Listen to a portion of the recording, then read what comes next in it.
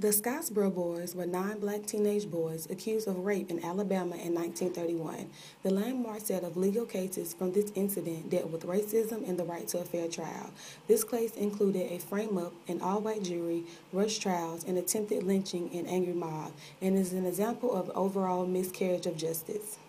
On March 25, 1931, on the Southern Railway line between Memphis, 9 black youth were hopping on a freight train with several white males and 2 white women. A fight began between the white and black groups near the Lookout Mountain Tunnel, and the whites were kicked off the train. The train was searched by a posse in Paint Rock, Alabama, where they were ordered to capture every Negro on the train. The posse arrested the black boys for assault. The boys arrested were Olin Montgomery, age 17, Clarence Norris, age 19, Haywood Patterson, age 18, Ozzie Powell, age 16, Willie Robinson, age 16, Charles Williams, age 16, Eugene Williams, age 13, and brothers Andy, age 19, and Roy, age 13. The case went to the United States Supreme Court on October 10, 1932, amidst tight security. The ILD retained Walter Pollack to handle the appeal. Alabama Attorney General Thomas Knight, Jr. represented the state. Pollack argued that the defendants had been denied due process, first due to the mob atmosphere, second because of the strange attorney appointment and poor performance at trial. Last, he argued that African Americans were systematically excluded from jury duty contrary to the 14th Amendment. Knight countered that there had been no mob atmosphere at the trial and pointed to the finding by the Alabama Supreme Court that the trial had been fair and representation able. He told the court that he had no apologies to make. In a landmark decision, the United States Supreme Court reversed the convictions on the ground that the Due Process Clause of the United States Constitution guarantees the effective assistance of counsel at a criminal trial.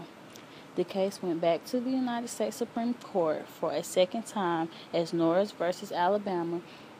The court reversed the convictions for a second time on the basis that blacks had been excluded from the jury pool because of their race.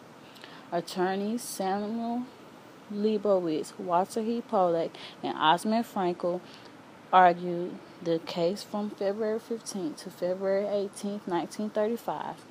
Leibowitz showed the justices where the names of African Americans had been hurriedly added to the jury rolls.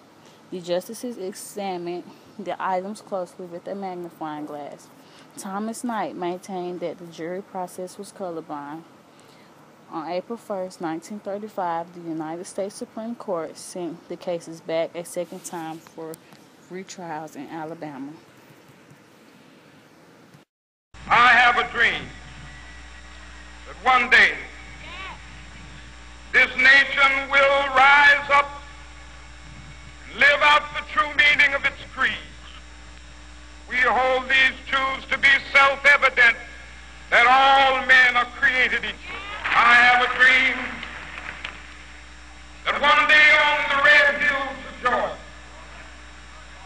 sons of former slaves and the sons of former slave owners will they be able to sit down together at the table of brotherhood. I have a dream.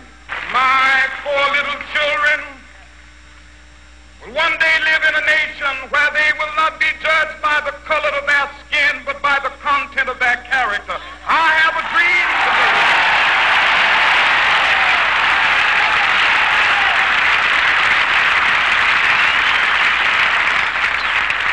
I have a dream that one day every valley shall be exalted. Every hill and mountain shall be made low, the rough places will be made plain, and the crooked places will be made straight, and the glory of the Lord shall be revealed, and all flesh shall see it together.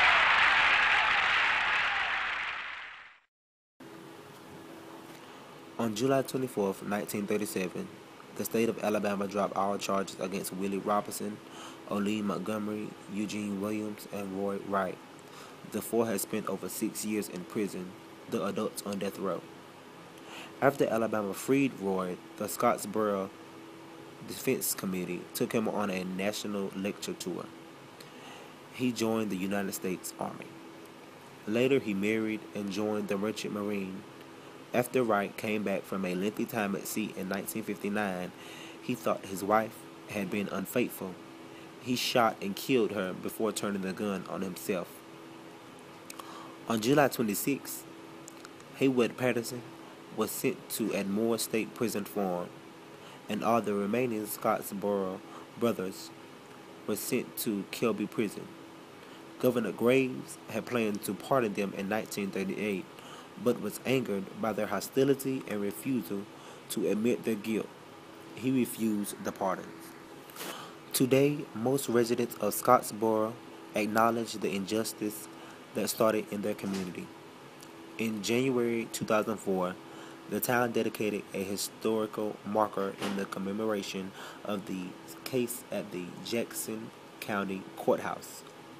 According to a news story, a 87-year-old black man who attended the ceremony recalled that the mob scene following the boy's arrest was frightened and that death threats were leveled against the jailed suspects.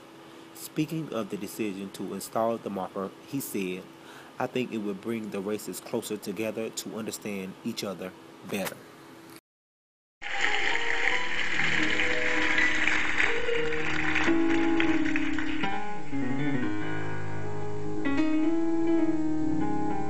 Soon I will be done with the troubles of this world. The trouble